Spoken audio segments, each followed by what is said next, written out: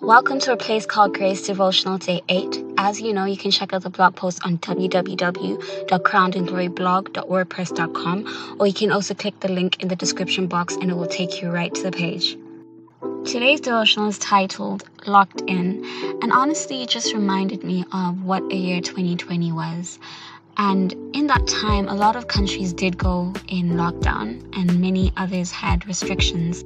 Throughout those months, a lot of growth has happened or had happened in people's lives where, you begin to realize sometimes it's not just being out there that makes you feel alive, but rather being indoors with God that actually revives your fire. And in today's devotional, I actually spoke about how Moses had an encounter with God. He had an encounter at the burning bush. That story honestly reflects the beauty of being alone with God. Sometimes you can be in a place that you don't even expect to encounter the Lord, but He reveals Himself to you. And we see that with Moses' story. He encountered God at a place that he never expected because he was running away from what he had done. And in that time, in that moment, he encountered the marvelous grace and love of God. Revivals and encounters with God don't just happen at church, prayer circles, events that are Christian events. They can happen even indoors where it's just you and the Lord. The Lord can encounter you in such a powerful way when it's just you and Him. When we look back at history and we see how various revivals happened, it started with one person being desperate for the Lord, hungry for His word, and thirsty for His righteousness.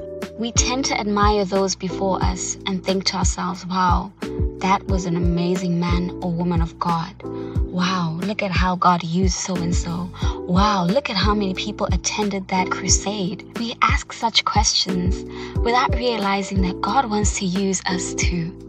God is looking for those that are hungry for Him, those that are desperate for Him, those that want to be used by Him. Not just those that want to be used as well, but those that are yielding to Him and really saying, Lord, use me.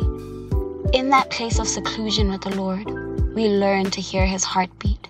We learn to know what pleases Him and what displeases Him.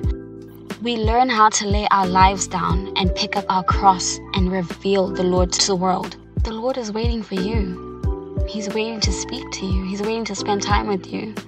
He's waiting to ignite a fire within you that won't just light up your house, but your community. And once your community is lit up with Jesus, it goes to the world. It goes to the nations. And from there, oh wow, tell me about a world that's on fire for Jesus.